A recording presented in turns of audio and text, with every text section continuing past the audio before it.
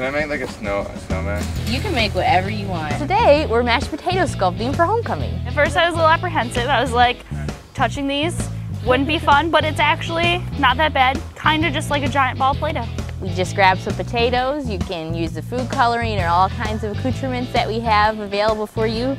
As you can see by my little sculpture here, we have some glitter and some wiggly eyes, but there's so much more that we have available. I made purple mashed potatoes, which Beth says is quite unique because normally people don't think to mix colors, but I'm thinking about making a unicorn maybe.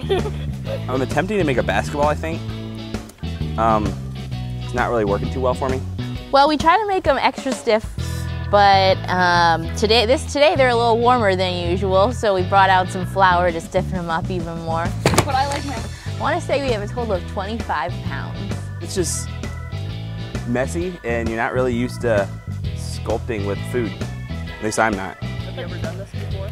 No, I have not sculpted mashed potatoes, although I have played with food in general. The theme of homecoming is where stars are born, so if they incorporate that into their mashed potato sculpture, that's kind of part of the judging today. I think this is a pretty unique event here to our campus. I think homecoming is going to turn out well, but I think my mashed potato sculpture is going to turn out either okay or not okay. We'll see.